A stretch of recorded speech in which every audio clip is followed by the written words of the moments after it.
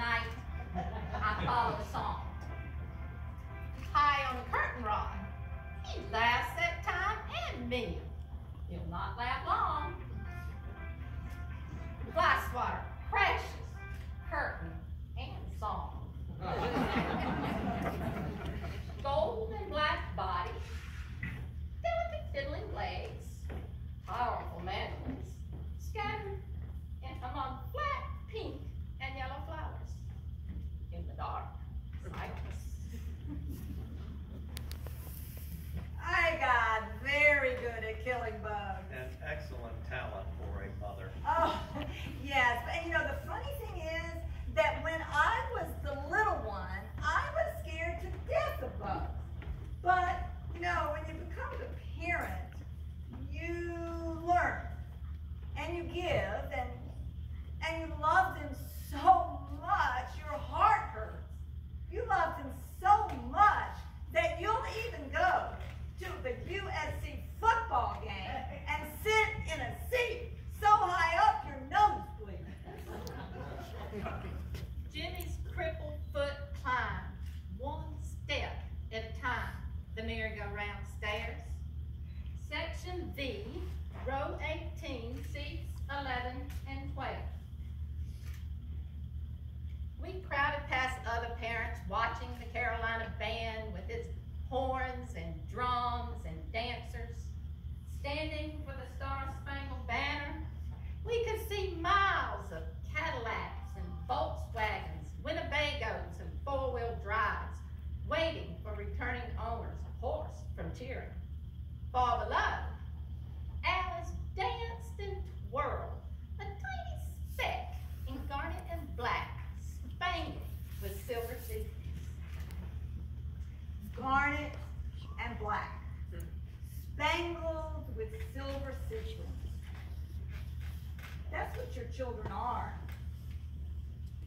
Joy and sorrow, love and sorrow, spangled with joy. Sparkling, sparkling joy. And yet, none of yours stayed in Saluda. No. No, at first, their leaving was what I expected.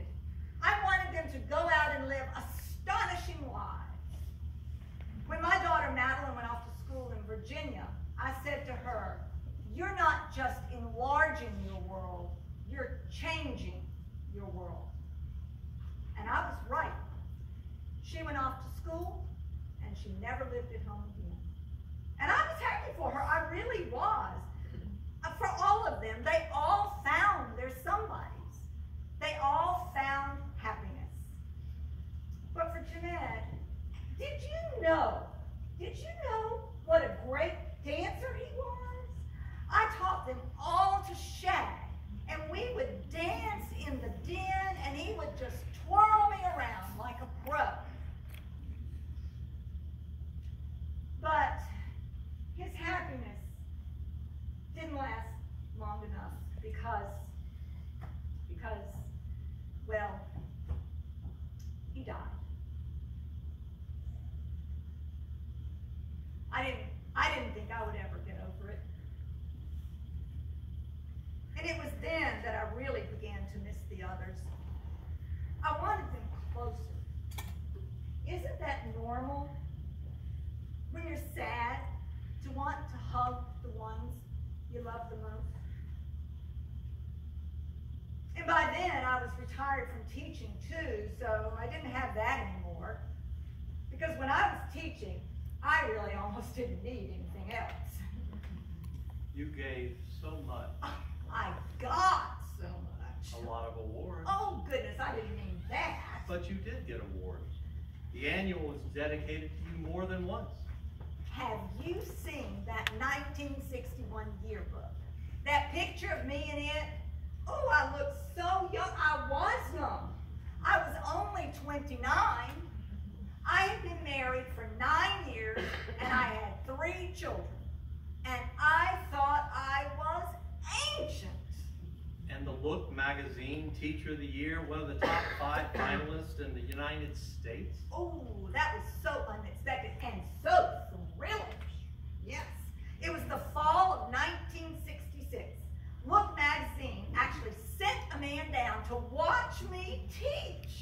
to interview me, to talk to people in the town. You know, he came all the way from New York City down to Columbia, and he thought he was going to get out at the Columbia airport and hail a taxi and get driven into Saluda. That poor man, he had no idea.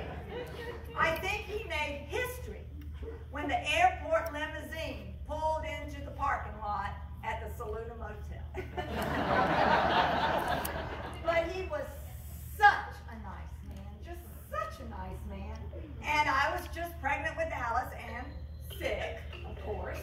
And I couldn't tell anybody, and they were all taking pictures.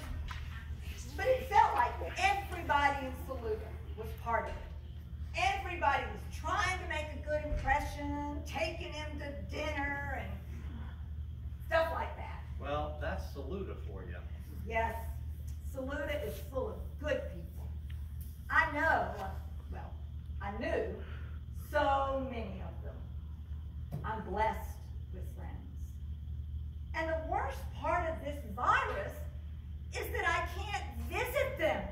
I miss them so much. Gloria and Ann and Caroline, the list could go on and on. I have such good friends. And then, of course, there's everybody at my church, St. Paul. I started going to St. Paul when I got married to Jimmy. And I bet for the next 50 years, I almost never missed a service. But lately, I haven't been able to go like I would like. But you know what? The part I remember my favorite was Christmas. And the sanctuary was all decorated, and the children were having parties, and we had the cantata at night, and we'd all come in and sing, "Joy to the world," we all sing. I've knelt with them to say the Lord's Prayer. I've listened and worshiped and prayed. I've taught and cooked and wondered. I've planned and worked and wondered. St. Paul has stitched the fabric of my days. They are God's people. His hands, his feet, yes, even his voice. They reveal the face of love to me. And so many faces I've loved. Every Sunday morning, Ben and Caroline, Mary, Helen, and H.Z., Wilbur and Helen, Lois and Paul. You know, do you know, I taught our Sunday school class for years and years. Well, there's a surprise. What do you mean? I can't imagine you being in a room with other people and not teaching. Well, it came naturally to me. And thousands of people are luckier for it. How many students did you teach? In high school? Was there somewhere else? Well, I started out teaching in middle school, and then there was the year at Lander, but you know, high school was where I really belonged. Okay, high school then. How many students did you teach at Saluda High School? Well, let's see, I taught there 43 years, all except the year William was born in November. So, let's just use your word and say thousands. Did you ever get tired of it? Oh, I got tired. I used to come home and take a nap whenever I could. Take a nap, then, of course, cook supper, and then, of course, clean up after supper, and then I would sit down at my corner of the sofa, put on my pajamas, and I'd put my cup of hot tea right here, and my stack, or maybe more than one stack of papers over here, and I would just get to go. Now the children would go to bed, Jimmy would go to bed, but my red pen just kept right on going. So I got tired, but I never got tired of teaching. I understand you were pretty high energy in the classroom.